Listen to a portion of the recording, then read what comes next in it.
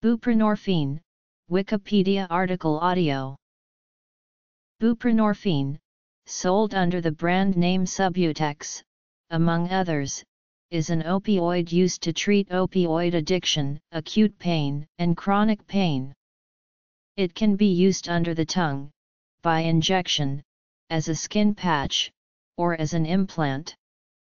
When used for opioid addiction, it is recommended that a healthcare provider observe the person while they take the medication. For longer-term treatment of addiction, a combination formulation of buprenorphine/naloxone is usually recommended. Maximum pain relief is generally within an hour with effects up to 24 hours.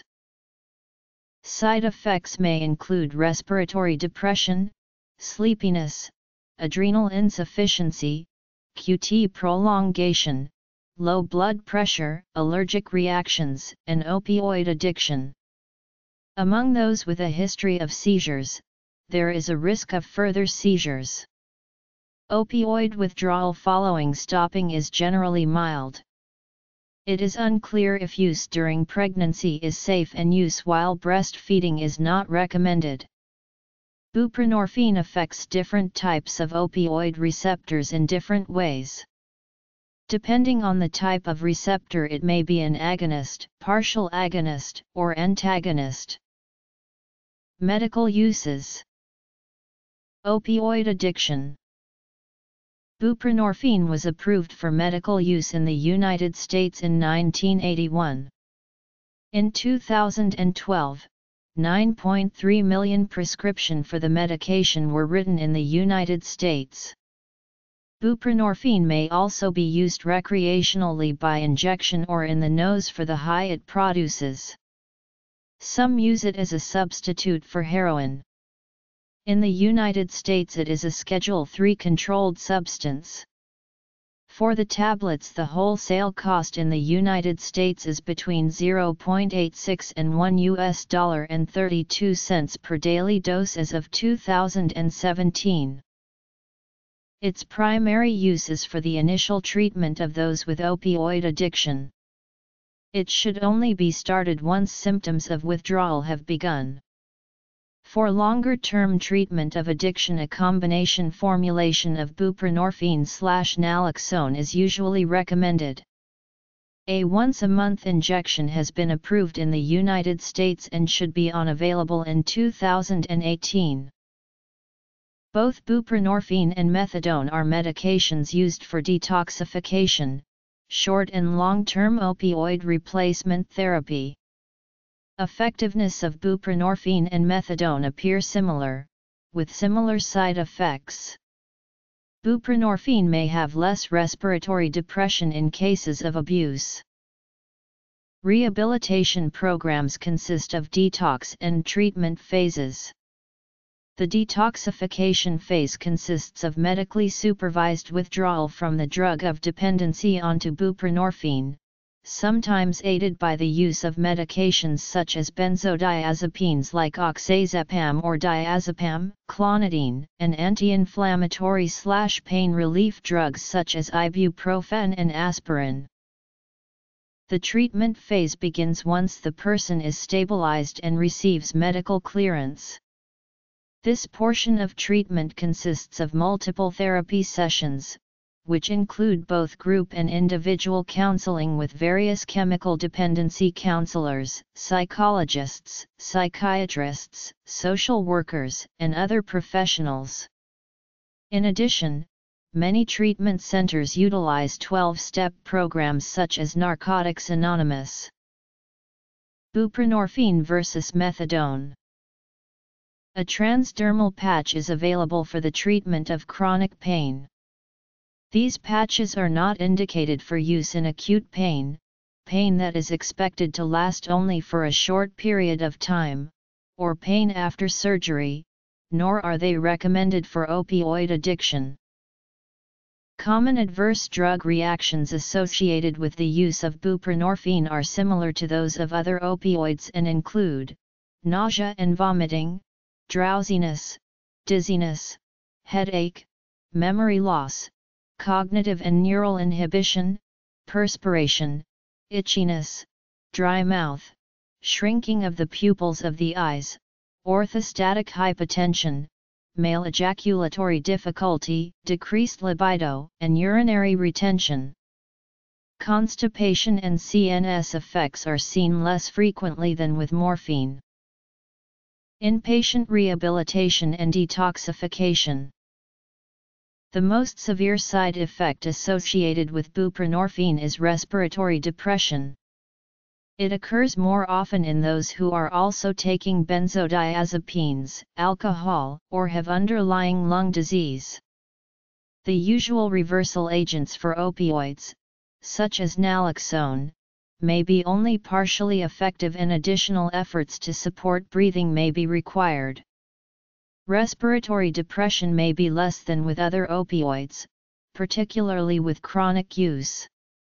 However, in the setting of acute pain management, buprenorphine appears to cause the same rate of respiratory depression as other opioids such as morphine. Buprenorphine treatment carries the risk of causing psychological or physical dependence. Buprenorphine has a slow onset and a long half-life of 24 to 60 hours. Once a person has stabilized on the medication, there are three options: continual use, switching to buprenorphine/naloxone, or medically supervised withdrawal. People on high-dose buprenorphine therapy may be unaffected by even large doses of opioids such as oxycodone, morphine, or hydromorphone. Chronic pain. It is also difficult to achieve acute opioid analgesia in persons using buprenorphine for opioid replacement therapy. Adverse effects. Buprenorphine has been reported to possess the following pharmacological activity. Respiratory effects. In simplified terms, buprenorphine can essentially be thought of as a non-selective, mixed agonist-antagonist opioid receptor modulator, acting as a weak partial agonist of the MOR, an antagonist of the KOR, an antagonist of the DOR, and a relatively low affinity, very weak partial agonist of the ORL1. Although buprenorphine is a partial agonist of the MOR, human studies have found that it acts like a full agonist with respect to analgesia in non-opioid tolerant individuals. Conversely, buprenorphine behaves like a partial agonist of the MOR with respect to respiratory depression. Buprenorphine dependence. Buprenorphine is also known to bind to with high affinity and antagonize the putative epsilon opioid receptor. Full analgesic efficacy of buprenorphine requires both exon 11 and exon 1 associated mu-opioid receptor splice variants. The active metabolites of buprenorphine are not thought to be clinically important in its central nervous system effects. Unlike some other opioids and opioid antagonists, buprenorphine binds only weakly to and possesses little if any activity at the sigma receptor. Buprenorphine also blocks voltage-gated sodium channels via the local anesthetic binding site, and this underlies its potent local anesthetic properties. Pain management. Similarly to various other opioids, buprenorphine has also been found to act as an agonist of the toll-like receptor 4, albeit with very low affinity. Pharmacology. Buprenorphine is metabolized by the liver, via CYP3A4 isozymes of the cytochrome P450 enzyme system, into norbuprenorphine. The glucuronidation of buprenorphine is primarily carried out by UGT1A1 and UGT2B7, and that of norbuprenorphine by UGT1A1 and UGT1A3. These glucuronides are then eliminated mainly through excretion into bile. The elimination half-life of buprenorphine is 20 to 73 hours. Due to the mainly hepatic elimination, there is no risk of accumulation in people with renal impairment. Mu-opioid receptor, weak partial agonist. Binds with high affinity, but only partially activates the receptor. This behavior is responsible for buprenorphine's ability to block most mu agonists and the phenomenon of withdrawal effects when used in actively opioid-dependent persons. Kappa opioid receptor, very weak partial agonist or functional antagonist. Possible therapeutic applications as animal models show antidepressive, anxiolytic, stress-relieving, and anti-addictive properties with kappa antagonists, delta opioid receptor, antagonist. Possible attenuation of drug reward, nociceptin receptor, weak affinity. Very weak partial agonist. May be involved in lack of respiratory depression with buprenorphine in overdose. One of the major active metabolites of buprenorphine is norbuprenorphine, which, in contrast to buprenorphine itself, is a full agonist of the MOR, DOR, and ORL1, and a partial agonist at the core. However, relative to buprenorphine, norbuprenorphine has extremely little anti-nociceptive potency, but markedly depresses respiration. This may be explained by very poor brain penetration of norbuprenorphine due to a high affinity of the compound for P-glycoprotein. In contrast to norbuprenorphine, buprenorphine and its glucuronide metabolites are negligibly transported by P-glycoprotein. The glucuronides of buprenorphine and norbuprenorphine are also biologically active, and represent major active metabolites of buprenorphine. Buprenorphine 3-glucuronide has affinity for the MOR, DOR, and ORL1, and no affinity for the core. It has a small anti-nociceptive effect and no effect on respiration. Norbuprenorphine 3-glucuronide has no affinity for the MOR or DOR, but does bind to the core and ORL1. It has a sedative effect but no effect on respiration. Buprenorphine is a semisynthetic analog of thebaine and is fairly soluble in water, as its hydrochloride salt. It degrades in the presence of light. Pharmacodynamics. Opioid receptor modulator. Other actions. Pharmacokinetics. Buprenorphine and norbuprenorphine may be quantitated in blood or urine to monitor use or abuse, confirm a diagnosis of poisoning, or assist in a medico-legal investigation. There is a significant overlap of drug concentrations in body fluids within the possible spectrum of physiological reactions ranging from asymptomatic to comatose.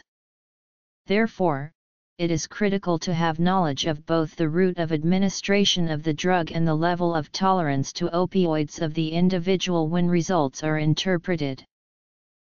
In 1969, researchers at Reckitt and Coleman had spent 10 years attempting to synthesize an opioid compound with structures substantially more complex than morphine could retain the desirable actions whilst shedding the undesirable side effects. Physical dependence and withdrawal from buprenorphine itself remain important issues since buprenorphine is a long-acting opioid.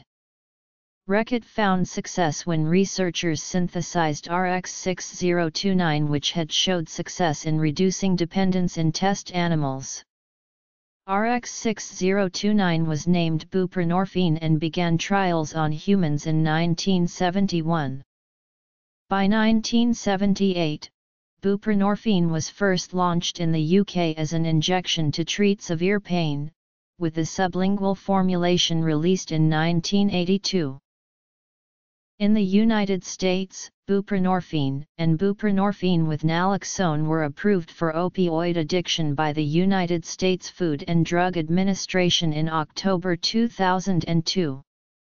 The FDA rescheduled buprenorphine from a Schedule V drug to a Schedule III drug just before approval of Subutex and Suboxone.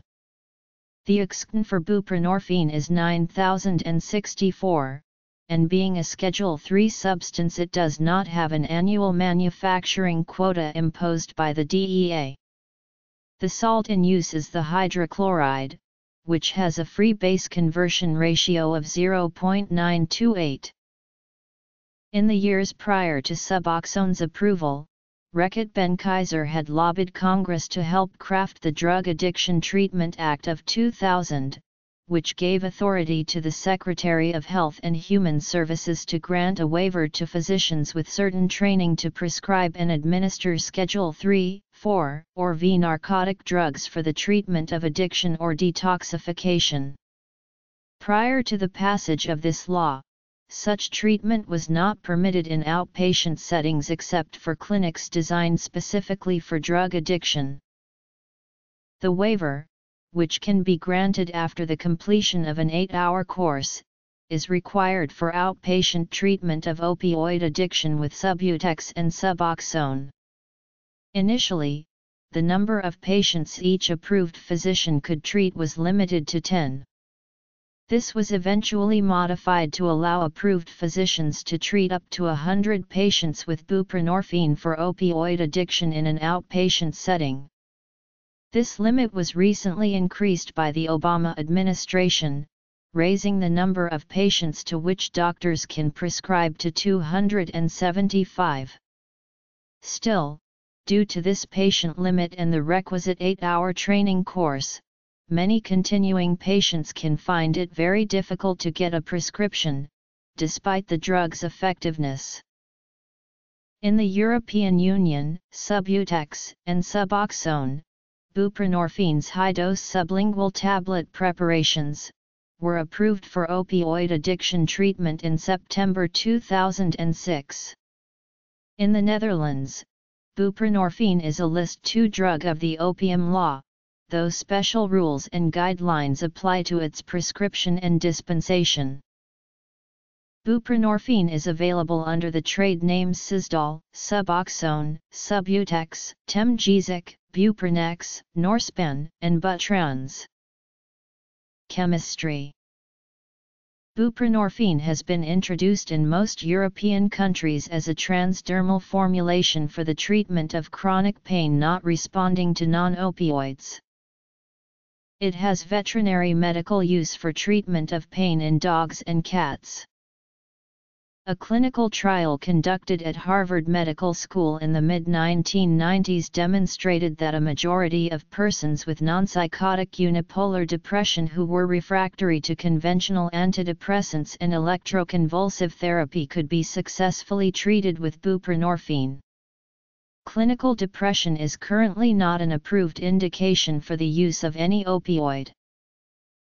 Detection in body fluids. History. Society and culture. Buprenorphine/samidorphan, a combination product of buprenorphine and samidorphan, is currently undergoing Phase 3 clinical trials in the United States for augmentation of antidepressant therapy for treatment-resistant depression. In combination with samidorphan or naltrexone, buprenorphine is under investigation for the treatment of cocaine dependence, and recently demonstrated effectiveness for this indication in a large-scale clinical trial.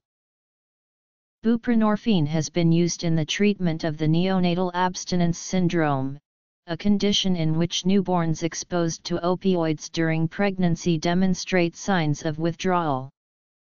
Use currently is limited to infants enrolled in a clinical trial conducted under an FDA-approved investigational new drug application. An ethanolic formulation used in neonates is stable at room temperature for at least 30 days. In one study, buprenorphine was found to be effective in a subset of individuals with treatment-refractory obsessive-compulsive disorder. Regulation. Brand names. Veterinary medicine. Research. Depression. Cocaine dependence. Neonatal abstinence. Obsessive-compulsive disorder.